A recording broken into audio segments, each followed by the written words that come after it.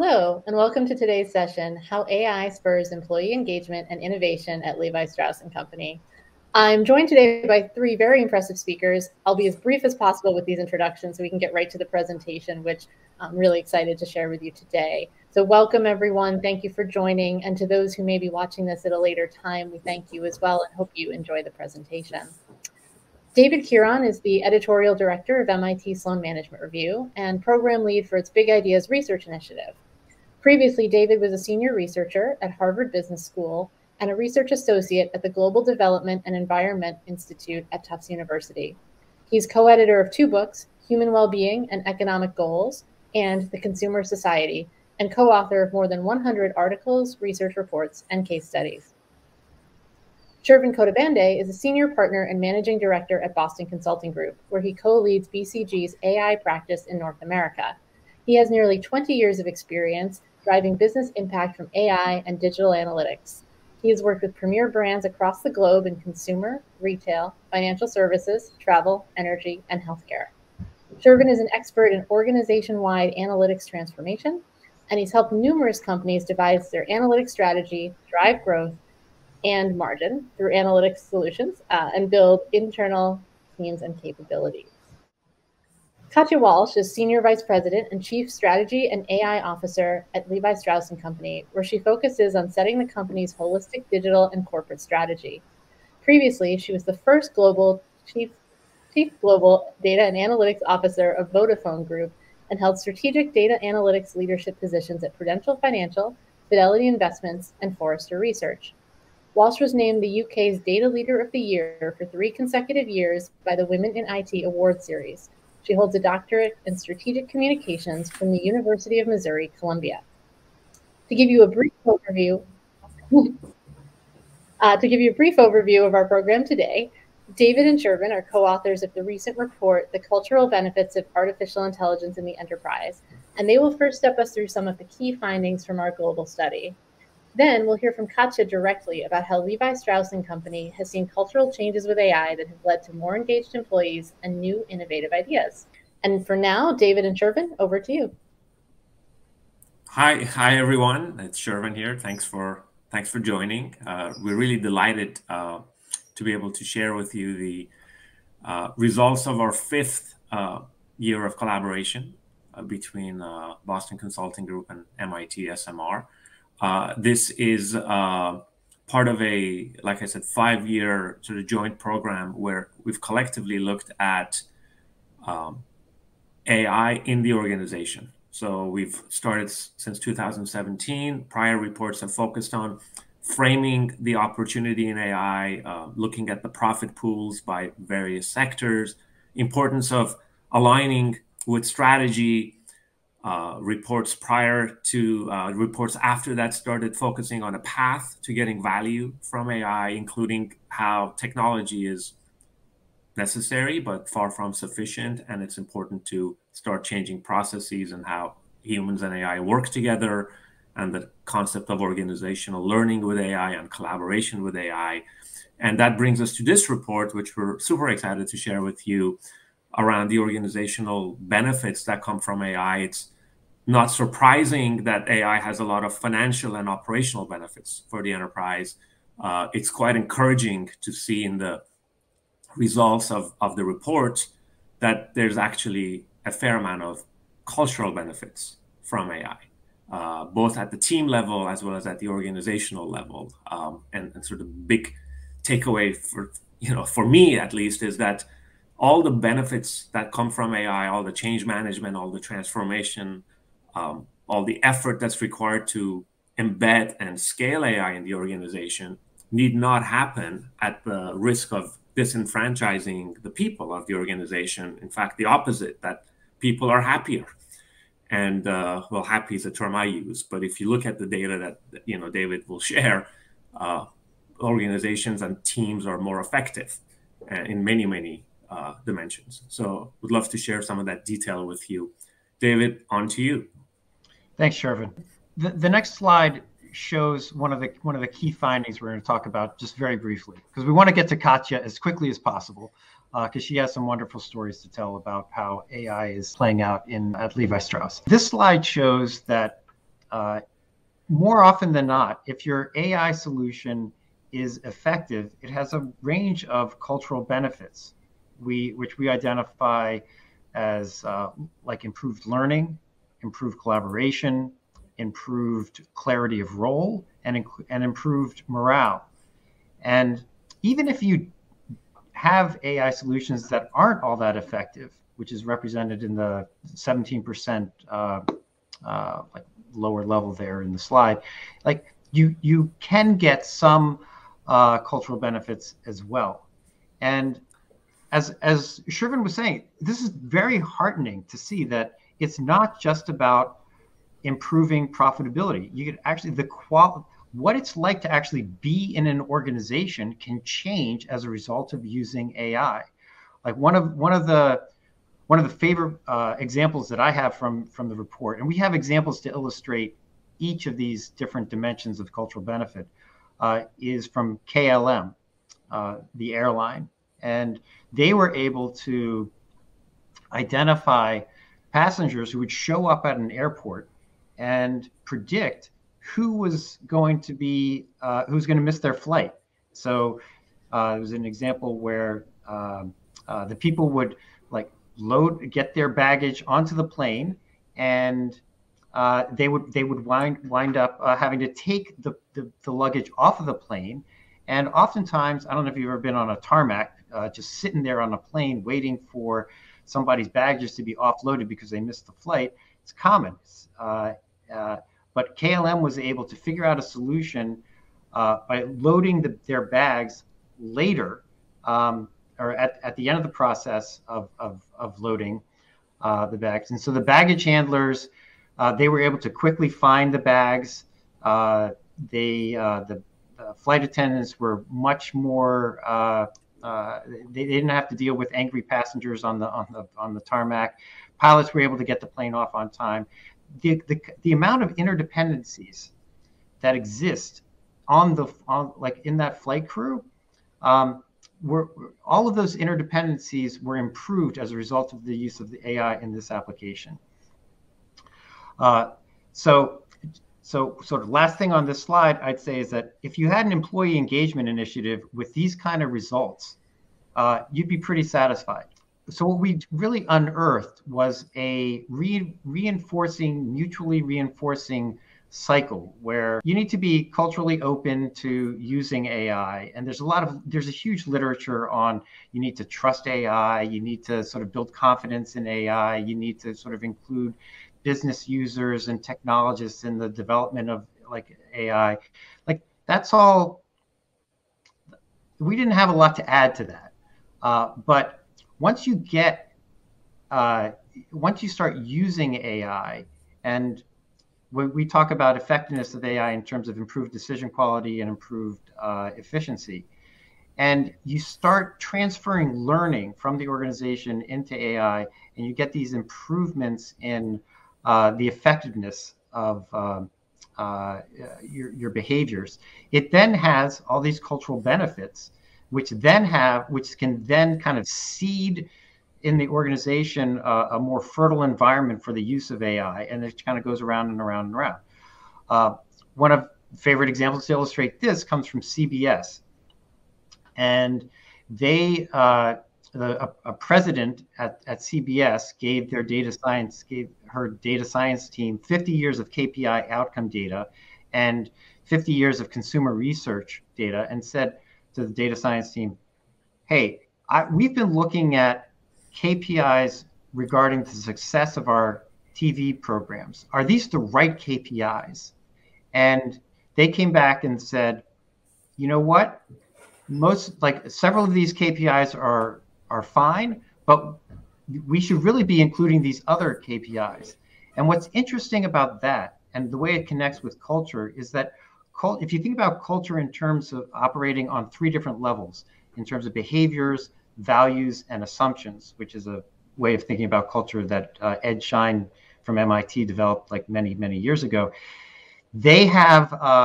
She was actually using AI to question assumptions that were essential to like how they were thinking about performance. And they wound up changing like what they valued in the organization in terms of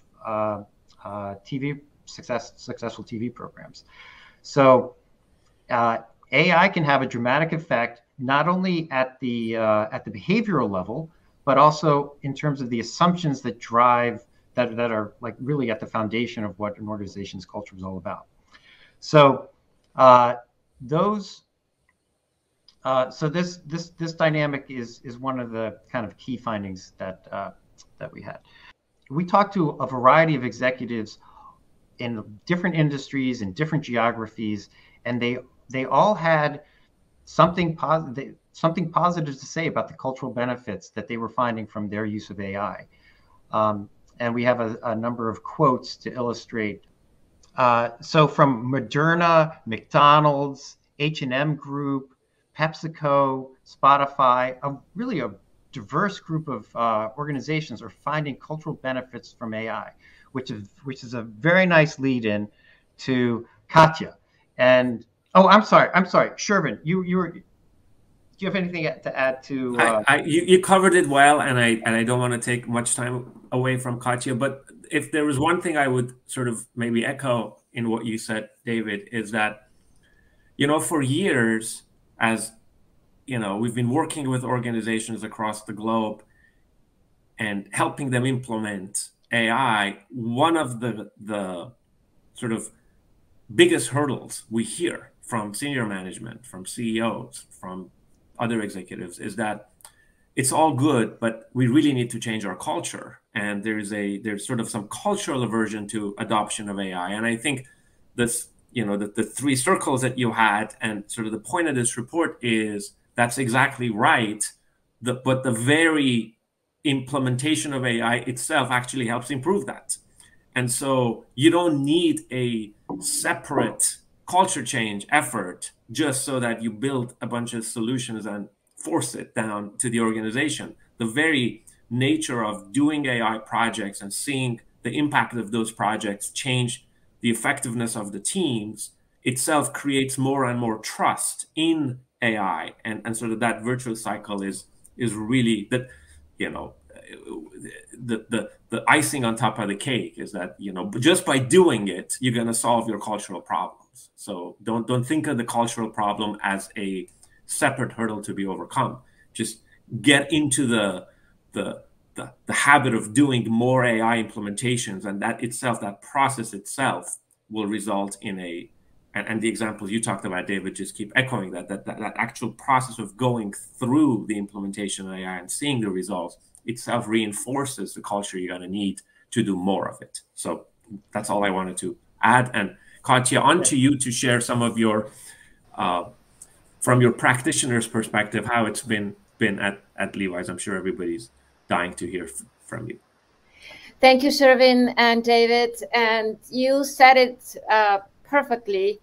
The act of implementing AI in practice across the organization is what makes the culture change. Just like you learn by doing, you also transform a culture by doing that. And I would venture to say that growing your own data scientist is the key, or at least one of the keys to changing the culture in an organization. So at Levi Strauss & Company in 2021, we faced the same challenge that so many companies around the world have faced as well. And it is the shortage of talent in AI. As you well know, there are about 10,000 sophisticated AI practitioners in the world. There are about 200,000 less sophisticated but well-practiced experts in AI, but there are millions and millions of jobs and openings across the world. And in my experience, having been doing this kind of work for the last 25 years, my entire career in various companies, I know that the competition for talent in this space has always been an arms race. However, COVID really intensified it because it made every company digital. It made every company a data company. It made every company a technology company. And with that, it created an even higher demand for this talent. So what do you do? How do you solve this problem? At Levi Strauss & Company, we turned to our own employees, and we introduced an industry-first machine learning bootcamp that for the first time in my experience did not require any previous background or experience in coding or statistics. As you know, there's no shortage of boot camps and educational programs in this space, and I'm very grateful for that because it really helps us address the talent shortage. However, companies and organizations still have a ways to go to truly democratize this space and to make it open to people with no prior experience. You know, a lot of us here on this podcast have lots of degrees, and we spent a lot of time studying and earning those degrees. At the same time, some of the best people in the teams I've led around the world in various industries have been people with no formal degrees in this space, because as we know, this is a lifelong field of learning. You know, we may get a PhD in data science today, and if we don't continue to learn, it will be obsolete. That's how quickly things develop. So at Levi's, we started this boot camp that was open to all people around the world of Levi's across any functions: retail stores, distribution centers, finance, design, from the most analytical functions to the ones that were less obvious that may be the source of talent in this space. We had a pretty sophisticated and selective application process. So just because it was open to everyone didn't mean that it was for everyone. We wanted to see people who had the aptitude and the attitude to learn and develop in this space. We tested people on their curiosity, on their problem-solving skills, on their analytical skills. So we had developed a proprietary now no-code challenge process. So they didn't need to know how to code, but we did want to test ways of thinking and ways of problem solving. And we put 101 people through this boot camp in the past year. Everyone who started the boot camp completed it. It was an 8-week, very intense boot camp. We coded boot camp for a reason. It was not unlike the Marines boot camps. People had to work in teams. They faced a lot of challenges. It was very intense. They were very tired. I think they had to take some time off after the boot camp ended. And during the boot camp, they worked with Levi's data to solve Levi's problems. And after the boot camp, we created a community of all these people throughout the enterprise. 10 out of the 101 people joined my team in strategy and artificial intelligence, but the vast majority, 90 so people, went back to their old jobs, thus upgrading the roles they had come from. And that is really something that penetrates the culture of the organization and shows how the ways of thinking, the ways of working, the ways of solving problems can change by placing all these people, after we train them, in their old jobs where they're really making a change. That's fantastic, Katja. So how would you characterize the morale? Were there any sort of morale benefits that came from these people's participation in the boot camp, and how they felt about working at Levi Strauss after having gone through this process? There are so many benefits to this kind of program. Some benefits are hard benefits that we have actually quantified. While we did not expect this bootcamp to pay for itself, it was truly an investment in people. We were actually pleasantly surprised when we were tracking what people were doing after the bootcamp, and we realized that they were writing Python scripts and automating old manual ways of doing things, which was now saving the company hundreds and thousands of hours in repetitive manual processes. But there are also softer benefits that are perhaps even more important. And you're alluding to one of them, or actually asking directly about one of them, David, and that's the engagement of these employees and of their managers. We did follow with our first cohort the 101 people that I mentioned. We divided them into two cohorts. We had one in the spring and one in the autumn of 2021. So 6 months after the first cohort graduated, we engaged them in an anonymous survey just to see what they really thought of the bootcamp, of the program, of the curriculum, of the ability to apply their newly acquired skills in their day-to-day jobs. And certainly we saw that they were applying the majority of the graduates were applying these skills in at least 25% of their day-to-day job, which is actually more than we thought would be possible. It's not as much as we'd like to eventually, but it's still more than we thought possible given the demands of some of these jobs. And I'll tell you a little bit more about what these jobs are. But the other benefits were renewed energy about the company, loyalty to the company. The world has been talking about the great resignation that all companies are experiencing. And we are seeing that people who have graduated from the boot camp are actually much more likely to stay with the company. Their managers are actually interested in staying with the company themselves and sending more people to the new cohorts. This year, we will continue with the cohorts. We will again have a spring cohort and an autumn cohort fully supported by the managers, which is not an easy task because they have to do away without key people in their jobs for 8 weeks at a time. And yet the managers are supporting that because they're seeing the benefits, including cultural benefits of the bootcamp. Yeah, Katya, one of the things, I mean, a lot of what you said, was quite encouraging. But one of the things I really picked on was what you're looking for in the application process itself, which of course everybody or most people think, well, this is AI, it's technology, it's data science and machine learning and advanced stuff, which it is. But you talked a lot about curiosity and wanting to learn and basically wanting to get your hands dirty and get going with it. And it's quite encouraging to hear that, from you as well. And David, it also corroborates, the work from the prior report that's talking about like the importance of collaboration with AI as a way to unleash value. So it's not a black box that, somebody else builds and then everybody has to use somehow in their, processes, but it's actually something that the rank and file in the organization have ability to help design and access and work with, so that the concept of curiosity and learning, both as a necessary attribute of somebody who wants to get into the field, as well as an enabler of success in that. It's quite encouraging to hear that. Yeah, there's like, I'm not hearing a lot of fear. Like there it's more curiosity and like what can I do differently and how can I be innovative and how can I be entrepreneurial sort of with my own career and my own interests. It's not like AI is some evil monster thing in the organization. Yeah, exactly.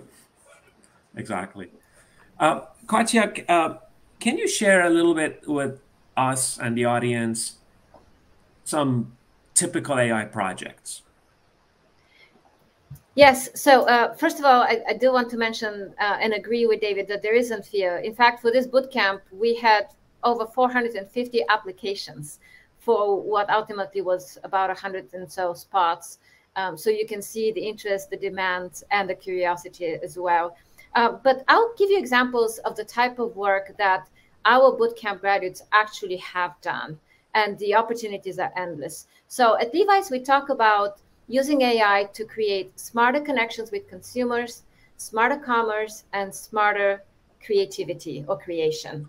And these are some real-world examples from our bootcamp graduates. In the case of smarter connections with consumers, one of our bootcamp graduates was the manager of our Levi's premium outlet store in Denver, Colorado. This is someone with no prior experience in machine learning or coding or statistics. Until the day before the bootcamp, she was ringing jeans at the cash register. And during the bootcamp, she started to pick up coding and Python and libraries and work on real use cases. And when she went back to her job after the bootcamp, she still faced a lot of the usual challenges around where can I find the data and how can I get it at my fingertips. That is always a problem that every company has to solve. But she also had her mindset of doing what she needed to do, having been a stylist herself, helping people dress and come up with an outfit that will be best for them. And she actually developed an algorithm that proposed the optimal items that can be bundled together. So she used her real-world experience, combined that with a machine learning algorithm, and after the bootcamp, she would use the results of that algorithm to make recommendations to her clients, as one example. And it's also a combination of how the judgment and the human experience can combine with the machine and the algorithm created from that. We also talk about smarter commerce. We have another bootcamp graduate who was working in a distribution center. And for years, she had been facing this problem, as do a lot of other retail companies. Usually in a distribution center, there will be some kind of equipment that would malfunction or stop working altogether. And there would be a downtime of anywhere between 15 minutes and 2 hours, at which point you can't do anything. You're still paying labor costs, but you cannot ship orders to consumers. It's highly disruptive and inefficient. And so this bootcamp graduate, another woman, and we had a lot of women, 2/3 of the first class were actually women. But at this point, this graduate, armed with what she had learned during the bootcamp, set out to create a predictive maintenance algorithm that would do exactly as I said. It would predict which equipment would be likely to malfunction or stop working altogether in the next 30 days. She did that. She created the algorithm. She also created the Streamlit app. And people in that distribution center now using the app and are proactively dispatching technicians to address any kind of problem before it occurs, thus eliminating this inefficient downtime. This is created by someone who had no experience whatsoever with coding before. And then another example in the area of smarter creation. You know, Levi's is a creative company at the end of the day. It has always prided itself in being innovative, but also offering something that only the imagination can bring to life. And one of our bootcamp graduates set out to combine the best of imagination with the best of mathematics and algorithms. So he created a style transfer algorithm, basically a convolutional neural network. He fed the neural network millions of images from art, and then superimposed that on our classic iconic products like this Levi's trucker jacket with my name. And out came a new AI-inspired design. In one case, it was a Van Gogh Starry Night trucker jacket, which we will now be producing and offering. So these are just some examples, real world, from the bootcamp graduates that I hope show the world what is possible. And you don't have to have a computer science degree, and you don't have to have spent your entire career doing that. All you have to do is be curious, be a problem solver, and take the risk of doing something new. That's really, really cool. One of the things I wanted to probe a bit, Katya, is clearly 101, which is it's a good number, of sort of AI magicians, if you will, or aficionados in the organization coming up with ideas. That could be a lot of ideas and a lot of cool ideas. So I could see that's sort of accomplishing your goal of sort of democratizing and the art of the possible and inspiring and all that. Now, some of these projects end up having significant impact on the organization, like that predictive maintenance thing that then I assume could be rolled out to other areas. Can you talk a bit about the sort of the process that you put in place so that you don't sort of stifle innovation and new ideas and sort of that excitement, but also you sort of channel all that energy towards what's most impactful for the organization? So, for example, is there like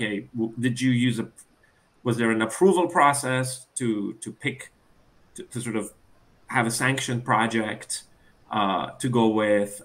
If a project ended up having significant sort of enterprise-wide potential, then obviously a lot more investment would be required to sort of scale it and embed it and expand it. Share a little bit about the processes that you put in place to sort of take the best of these nuclei of ideas and get them to be meaningful drivers of value for the organization. Yeah, it's a very good question, Shervin. So I've always found it very helpful to have this motto in these transformations of think big, start small, scale fast. And this bootcamp was no different. We're still developing the processes, by the way. This is very much something that's truly agile. We have made mistakes, we have moved quickly, we learned, and we continue to innovate. So with the first cohort of the bootcamp from the spring of 2021, we didn't have any kind of formal process. We wanted to see what was possible. And as you said, we didn't want to stifle innovation. And I'm glad, because some of the things that I just mentioned probably would not have happened if we had introduced the process too quickly. Mm-hmm. What we realized, however, was that while we didn't want to stifle innovation, if everyone was coming up with their own ideas, it would be inefficient, that there would be a lot more power in teams working together. Mm-hmm. So with the second cohort, we tried to do something different, where we channeled most of the time of the graduates on projects that were already on the roadmap and the priorities of Levi Strauss and Company, mm-hmm. to the extent that they fit and the interests and the skills aligned. And we also aligned, so it's the art of and, it's not but it's and. And we also enabled people who had certain problems to solve, or passion, or there was something that was really important that they needed to tackle outside of that. So now we are looking at, can we do both? Can we absolutely support a roadmap with scale, making sure that there is power in the numbers and where more people can work together to solve a single problem, while at the same time, we empower people to pursue something that's different and innovative. So we'll keep you posted.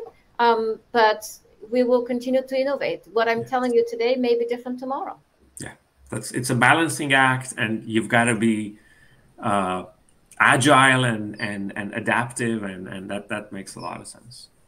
Oh, Katja, sort of another question on this community that you're building through these boot camps.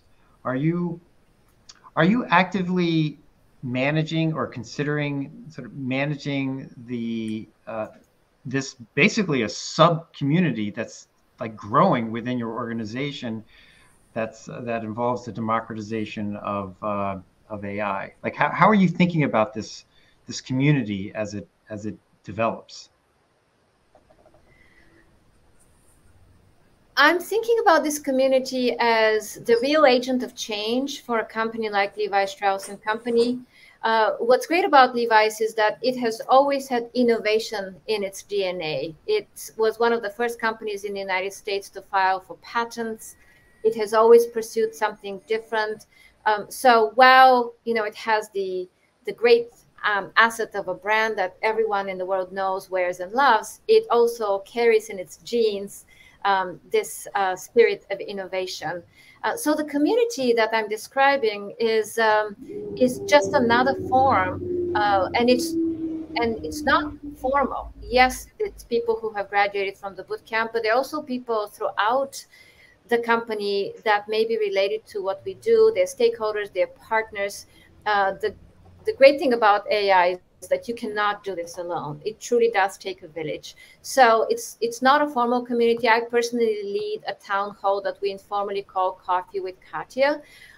We also, though, have a digital enterprise office across the enterprise to make sure that we harness the imagination, the energy, the prioritization, the resources of all functions and all geographies where Levi's operates. So we have a digital influencers network as well.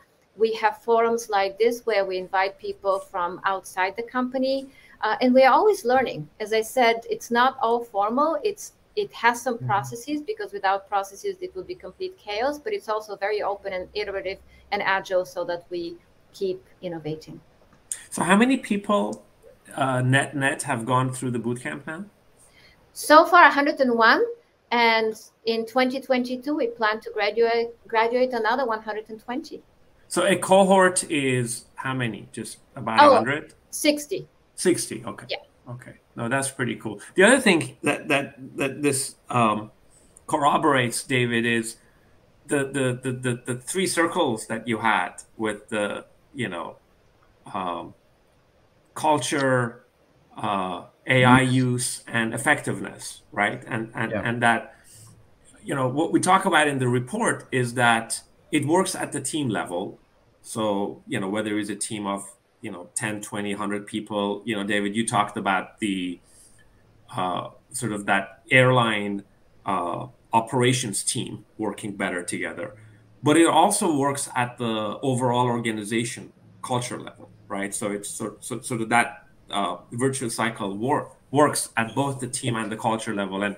And what you're doing, Katya, is a grassroots efforts that sort of incubating a lot of these new ways of working at the individual and at the team level, and then it's sort of dissipating it into the overall organization, so that you're actually even changing the way probably the organization thinks about collaboration and teaming and even projects to a large extent, right? Like this notion of, I need to know exactly what I'll get, what the pros and benefits and cost are of a project, exactly what will happen before I even get started. This openness to test and learn goes beyond just AI, and I'm sure that the benefits of the cultural benefits that Levi is getting from a program like this is beyond just the implementation of AI, and I'm sure that it's beginning to actually probably even impact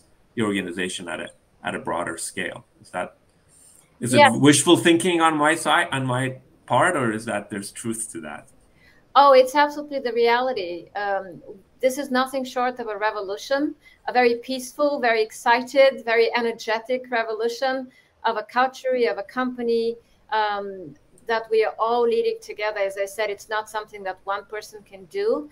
And my colleagues on the Digital Enterprise Office and I are very engaged. And the best way to teach something is to actually live it and show it, going back to the beginning of this conversation. So that's exactly what we are living and showing together to pave the next 200 years of this iconic brand.